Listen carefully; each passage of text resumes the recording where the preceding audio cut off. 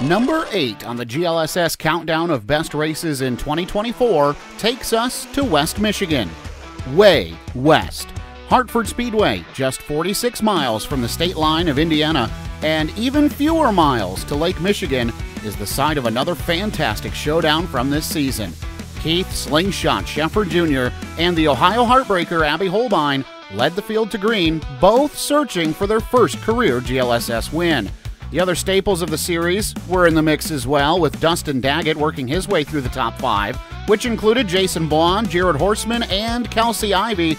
But early in the race, Horseman's bid to turn his season around and Holbein's shot at her first win were crumpled. Sheffer survived several restarts that followed the early red, as the treacherous Hartford Speedway Turn 3 continued to plague drivers' night. Well, Sheffer, he may have survived the restarts.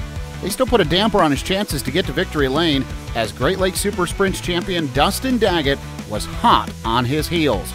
Meanwhile, Sheffer's then Rhino Racing teammate Jason Blond struggled to hold on to the top 5 as others tried to move their way toward the front. Up front, it was all Sheffer and Daggett. To this point, Sheffer had the advantage using momentum on the top of the racetrack, keeping Double D at bay. That's not to say Daggett's presence wasn't felt. Several times throughout the final laps, the number 85 managed to pull alongside Sheffer's 10SR, but he just couldn't complete the pass. You know what they say, though, it's not over until it's over. Look out! Not what you want to see coming to the checkers, but thankfully for Sheffer, he managed to survive the run-in with Zach Brofman and collected his first career Great Lakes Super Sprints win. Don't forget, next Thursday we'll continue our countdown of best GLSS races in 2024. What race do you think must be on the list?